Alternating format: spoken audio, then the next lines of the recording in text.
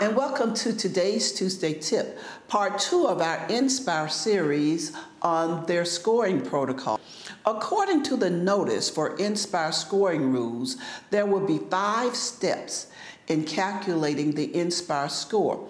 Step 1, each deficiency will be assigned one of the following designations. The REACT levels were easy. They were 1, 2, 3, but they are no longer. So under NSPIRE, you will have the following. You will have life-threatening health and safety, severe non-life-threatening health and safety.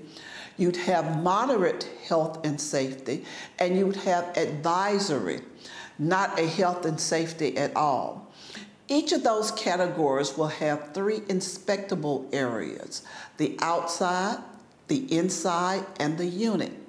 Now remember that what HUD told us when we were changing over to NSPIRE, they're going to put more emphasis on the unit than the outside.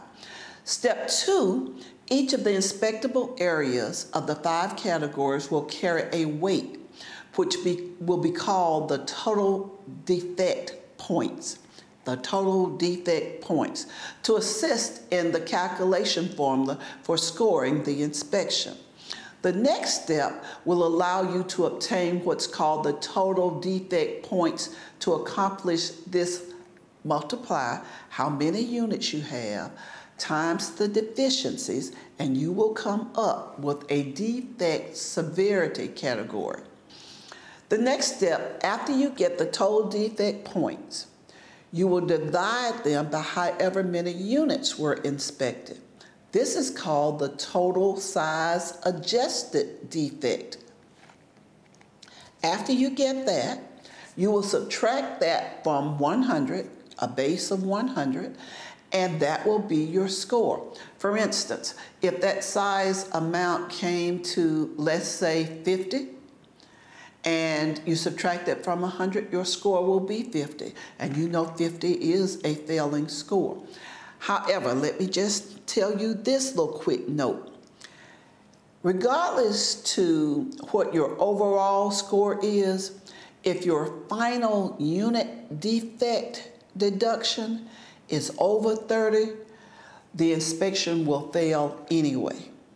So make sure you read those notices. Before with REACT, we prepared to get ready for REACT. We went through the units. We told our residents they had to do blase, blase, blase. The scoring is a lot easier with NSPIRE, but it does not entail all of the things that REACT had in it. And if you get a 30 in the unit score, you're going to fail the REACT inspection. So take a look at that notice, and we'll see you next time. We'll write out an example of a score. Thanks. We look forward to seeing you next week for another Tuesday Tip.